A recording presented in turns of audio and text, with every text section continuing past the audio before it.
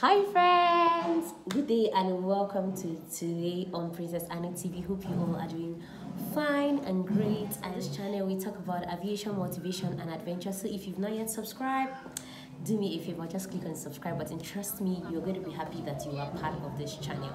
Yes, if you are a lover of aviation, if you love everything travel, aviation, you want to become a pilot, you want to go that aviation journey, you are in the right place. So today's video, I want to be telling you guys the most popular aircraft currently in Nigeria, just in case you want to do a type rating. Because a type rating, I'm talking about just in case you want to do a type rating, because if you're done with flight school and you want to go for a type rating on your own, you might have to just do your research outside and decide the type of aircraft you will want to do. And so I don't want you to crack your head to go and start doing that research. I decided to do that research for you, and I decided to bring it to your table. So because Princess Anu has decided to bring it to your table, tell me in the comment section, Princess Anu, thank you, because yes, I'm working well. So yeah, now let's get a bit serious. Yeah, we're always serious on this channel. Yeah, but you know, too much seriousness. Let's calm down a little and let's go straight into it. There are aircraft that are very, very popular in Nigeria that if you go do a type rating on them, you are likely to get a job even without a company giving you a job before you come back. Number one is the 737. Yes, there has been a lot of rumors that, oh, the 737 is about to be eradicated from Nigeria. People are going to the ATRs, people are going to the light jets, people are going to blah blah blah. See guys, 737 is still very, very much in use. And not only that 737 is very much in use, we have MRO, that is maintenance organizations that are in Nigeria that are working on that aircraft. Yes, we have MROs for that aircraft. They do their C check in Nigeria because doing a C check is very expensive. Doing all those checks, most companies that have aircrafts that they don't have MROs in Nigeria have to fly their aircrafts to far countries to go do C checks, to go do D checks, to go do all those small checks and major checks. So the fact that we have a place in Nigeria where you can do those major checks is a plus. More people or more airlines will keep using it, and there are a lot of airlines that have that aircraft. Max Air has that aircraft.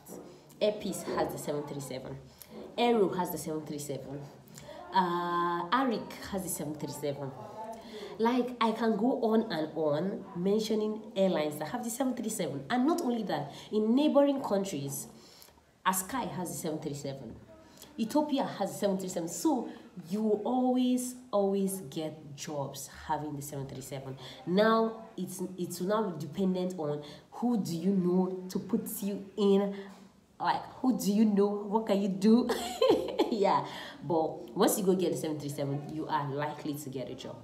Another aircraft that is very, very popular now in Nigeria is the ERJ 145, ERJ 135. A lot of airlines are beginning to bring in these aircrafts, and it's becoming more and more. So the more the aircrafts are, the more opportunities like that is in that field, because a lot of airlines will want to be recruiting people, even if most of the time they want experienced people, but they don't have a choice.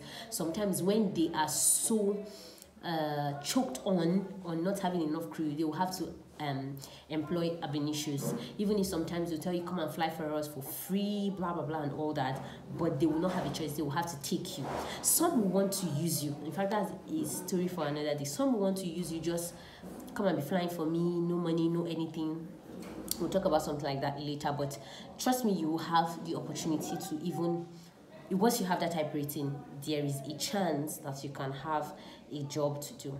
Another aircraft that is popular in case you want to go to the charter side, like you don't want to fly commercial, you want to fly private jets, you understand. Trust me, flying private jets is sweet. Flying in the charter world is interesting. There are a lot of reasons why I would say it's interesting. I can go on and on giving you guys deep talks. And yes, that brings me back to my membership stuff. I'm still going to be creating more videos for the members on this channel. In case you're not yet a member, go and become a member. I know that I stopped creating videos for members, so some members left. and that's because of the whole busy schedule, but I'm going to continue creating special videos. And every video I release on the membership platform, I don't release them on the general page, even if like I still give you guys everything on the main page, but on the membership page, like there are exclusive stuff, insider information that sometimes I'm being careful to release to the general house, because anybody and everybody can just go to YouTube and just get information. No, I want to be sure of kind of people that I'm releasing these informations to. That's why I release them only on the membership platform. So just in case you want this kind of exclusive information, feel free to go to the membership platform and click join. Just click join and join me there. So guys, as I was saying, there are a lot of other airlines, on a lot of other aircrafts and all that you can get in the charter side, but most importantly, a very good one is the HS125. They call it the Hawker. I know that when you hear charter guys, they are always on the HS. They are always on the HS. Trust me, there are other sleeker aircrafts, but you know these ones are few, and you have like a tight employment scheme with them. But when you talk about the HS, you have a lot of HS. So if you want to go for the charter side, you can go for the HS. Another aircraft in the commercial side that is also a very good one that you can go for is the CRJ. Now I can see that a lot of other aircraft, I've seen 2 airlines now. Ibom A has a CRJ, ValueJet has a CRJ, and I know that there are some private guys that are trying to convert the CRJ, because you know the CRJ is not in a business jet kind of format. So most people, even when they buy aircraft, they want to convert it to a business jet, because nobody wants to be flying in a business jet that looks like an economy class. Like everybody wants comfort, like maximum comfort.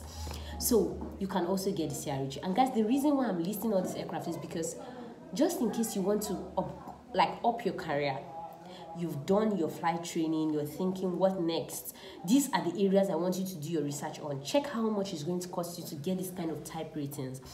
Check how much it's going to cost you to go to that country, how to get your visa, how to go to that country to get your type rating. These are things that are really going to help you. And when you do your research about that, you will now start looking for those companies that have those aircraft for you to be able to apply to them. You look for who are the top guys in this. Yeah. Sorry, I just had some little light glitches. Yeah, so just like I was saying, you look for who are the top guys in this industry or in this airline, and you now know how to approach them, who to talk to, and you now take that step of faith and go for your type rating.